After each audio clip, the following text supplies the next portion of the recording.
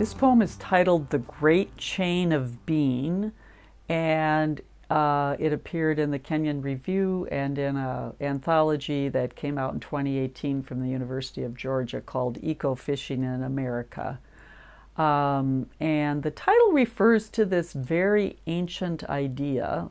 Plato and Aristotle first conceived of it, and then the medieval philosophers perfected it.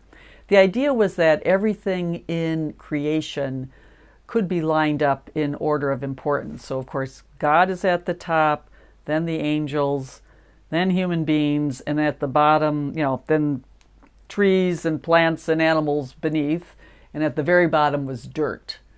And it's an idea that, there's a kind of beauty to it, but of course a great danger in the way it inherently seems to imply that nature is less important than the human realm. So it's called The Great Chain of Being, and there's a reference in it to Puto, and that's a word that refers to these little fat cherubs that appeared in medieval and Renaissance paintings. The Great Chain of Being. The rain cowing ferns, the feral twittering of stars. What extremity roosts in the small, hard hut of a snail? Furiously, creation exudes particulars. We put them in order one fine medieval day.